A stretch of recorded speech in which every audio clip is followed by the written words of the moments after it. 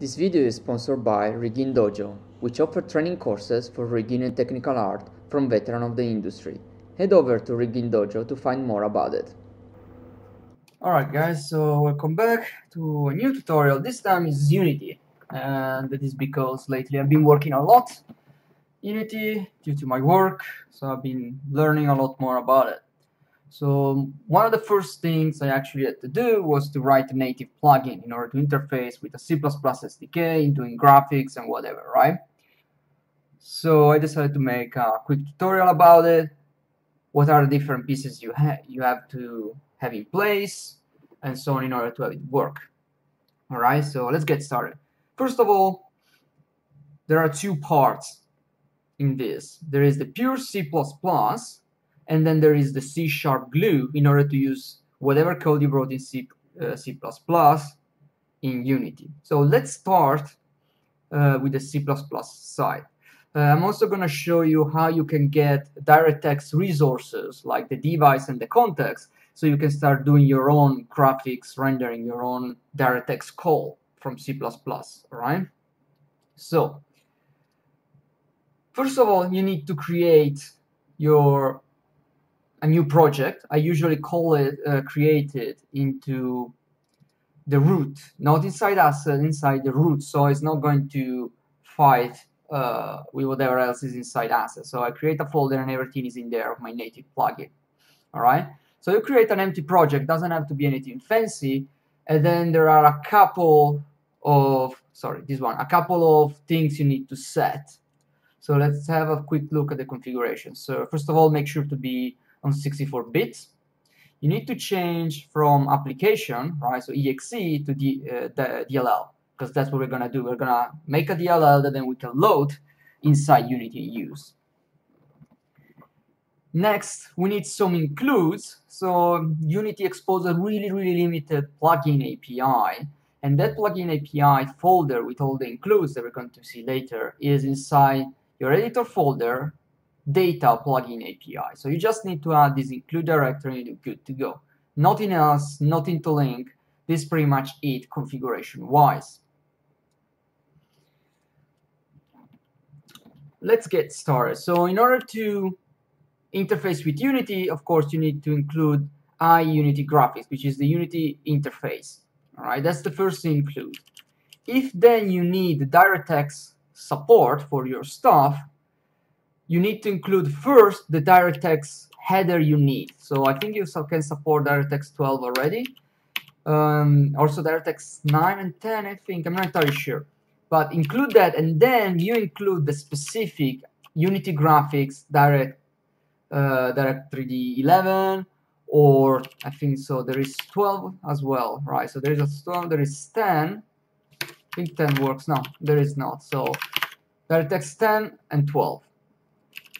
Make sure that your DirectX 11 or 12 header, this is one coming from Microsoft, is before you include the Unity one, otherwise it won't work. Okay? First things we're going to do is to create an external C, right? With the parentheses, everything we do is inside there. That's because C++ likes to mangle the names of the function automatically, right? In order to support polymorphisms and so on, right? So if here you write set debug function, that's not the actual name of the function in the end. It's going to use the input arguments to mangle the name to get your name.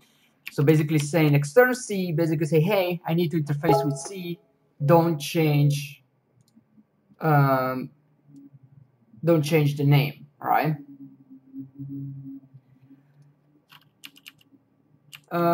So two main functions that Unity exposed to you are callbacks, right? So the first one is Unity plugin load.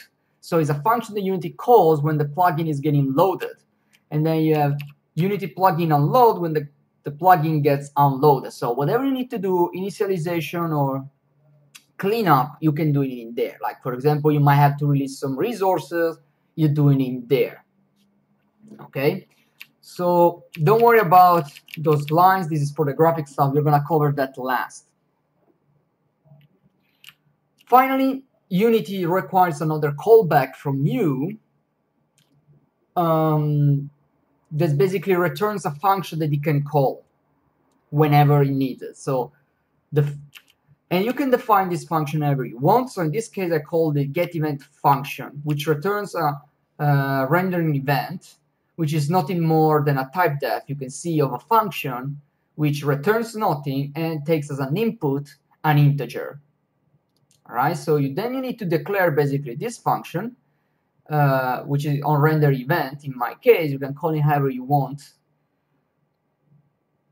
And as you see, it returns void and takes in as an input an integer. So this event ID is up to you. You're going to pass this argument in. You're going to see later. So you can use it to basically identify what you need to do. Let's say you need to do different things in different part of the C# code. You can use this event to figure out from where this function is being called. So there are a couple of macro here that are being used. They look scary, but they are not. So Unity interface export is nothing more than a type def that is used to basically export function from a DLL. So it just maps to DirectX DLL export. So they just define their own, which is pretty common to do, to be honest. And then using Unity interface API, nothing more than defining how you're going to call the call, which is using standard call. That's it. So every function that you're going to call from C#, you need those two. Here actually didn't set it up, but it works anyway. I got lucky because by default, that's probably the function call, function for type. There we go. All right. And then we're good.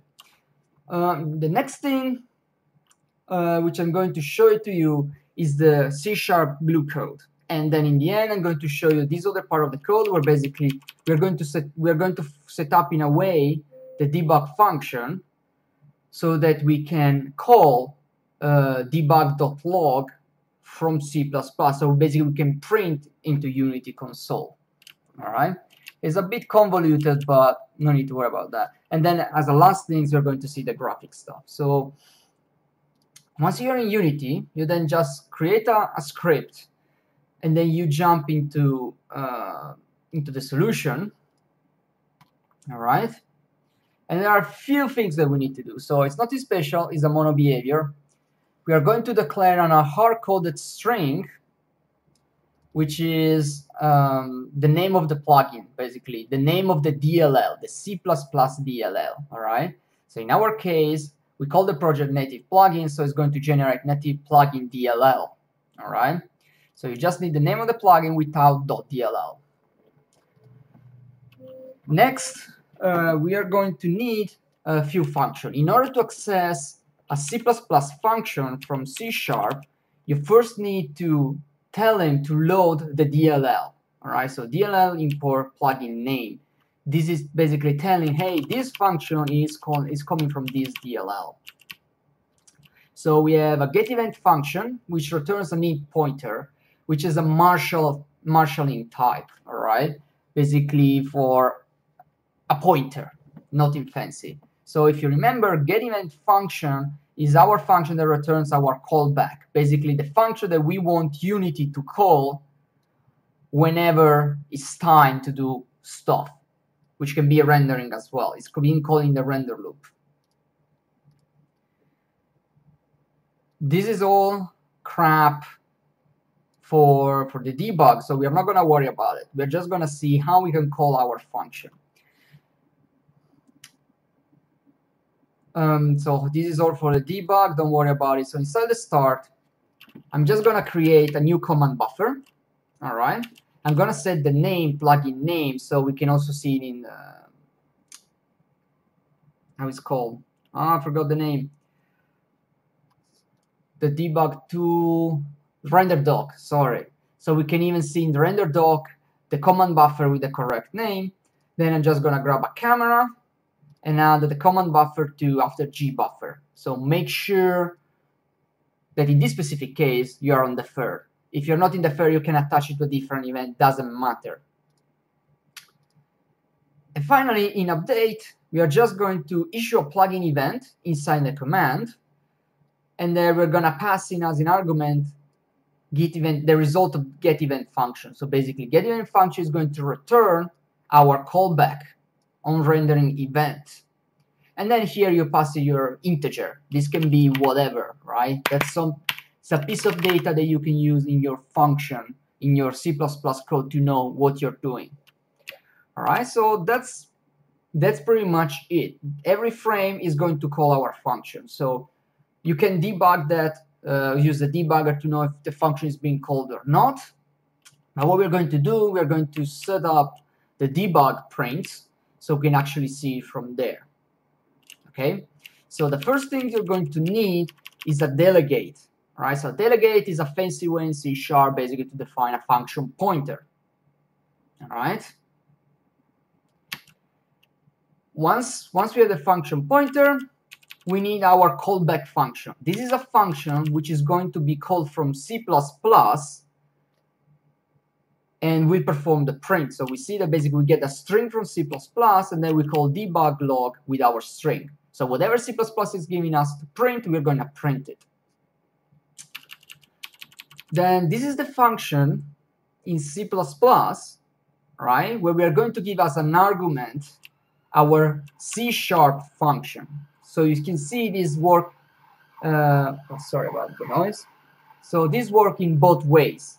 We are going to give a C++ a function from C# to call so that we can print. All right, so then in the start, we create a delegate, right, with our callback function. So now our delegate now points to callback function, which is just the print from C#. From this, we extract a native pointer that can be used in C++ using get function pointer delegate for delegate. And then we call the setDebug function, which is, if you remember, is a function from C++. That's why there is the DLL import. And we pass our function pointers. So then if we check in C++, there is setDebug function, which takes a function pointer, and just gonna set up that as a variable. We have a global variable here called function pointer debug. And function pointer is nothing more than a function which takes in a const char, which then in C# is remapped to a string. It's a bit convoluted, but if you play with it a little, you will figure out what's going on. You will probably understand. So now inside our render event, we're just going to say debug log. That's it. All right. Now there is one last piece of the puzzle. You need to make Unity being able to find this DLL. All right. So when we build, it builds inside x64. All right. So you have your DLL here. You need then to copy that inside asset. So there is an automatic way to do that. So if you go in your solution, C++ solution properties, there is a build event tab. You go in post build event. So after your stuff has been built, your DLL has been built, and then you put in this command, which basically say copy my DLL into going from solution dir, which solution dir is native plugin. So go from here, go up one, go inside asset, and copy the file. All right, so automatically, if I build, you see it's going to build fine, and then it's going to try to copy and will fail. The reason why the copy is failing is because the DLL is blocked by Unity. Unity already loaded this DLL. This is one of the downsides of doing native plugin. It's kind of like when you work with Maya. You close the application you're using your DLL, so your DLL goes down, and then you can use it. Anyway, so let's just try. So we press play, and we see that we get the hello world print every frame. So you see the counter keeps increasing. All right, every frame it gets called because it's in the command buffer. All right, so that's it. That's how you set up a native plugin. So let's wrap it up by showing the graphic part. So if you are in need to do some graphics, so DirectX graphics call, you need two things. You need the device and you need the context. So let's see how to do that. On plugin load, Unity is gonna give you a pointer to a Unity interface. Unity interface basically is a class struct that basically try to abstract the hardware from you. All right. So from here, what we are going to do is that we're going to use a get in order to get a specific interface. In this case, we want to get a D3D11 interface. So Unity is going to grab that, return it to us. Once we have that, it's a piece of cake. First of all, we can just grab the device and we save it. I usually make a global namespace with I stuff all my stuff in. And then if you need the context as well, you just say device, get immediate context. And you pass in a pointer to where you want to write your context. And that's it. You now have everything you want to do, rendering, dispatch compute, everything. I use that to basically do a lot of stuff. For example, last time I needed to go into native was to do occlusion culling, because I needed to do some weird binding to texture MIPS, which Unity didn't let me do from C#. All right, so that's it for today, guys, and see you in the next tutorial. Bye.